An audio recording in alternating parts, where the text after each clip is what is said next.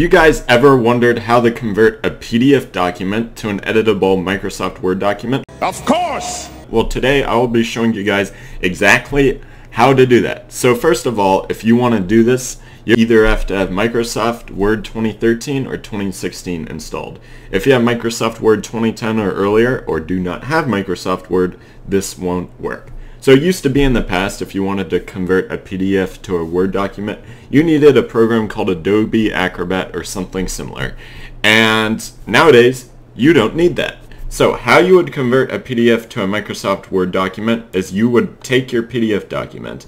I have a PDF document right here. And so you would right click on it and click Open With, and we're going to open it with Word 2016. So I'm going to select this, and it opened on my other screen here, but I'm going to drag the Word document back here.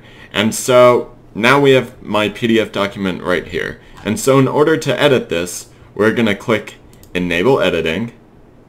And as you guys can see, now you can edit the PDF document. You can say like, this is a PDF document, for example.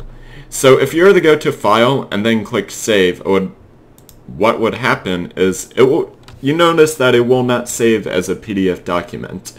It will save by default as a Microsoft Word document. You can save as a PDF if you want to, but you wanted to convert it specifically to a Microsoft Word document. So let's just save this as PDF sample.docx. Click Save, then we get rid of that, and here it is. So yeah, thank you guys for watching this quick tutorial. I hope you guys like, comment, and subscribe, and I hope to see you guys next time. Goodbye.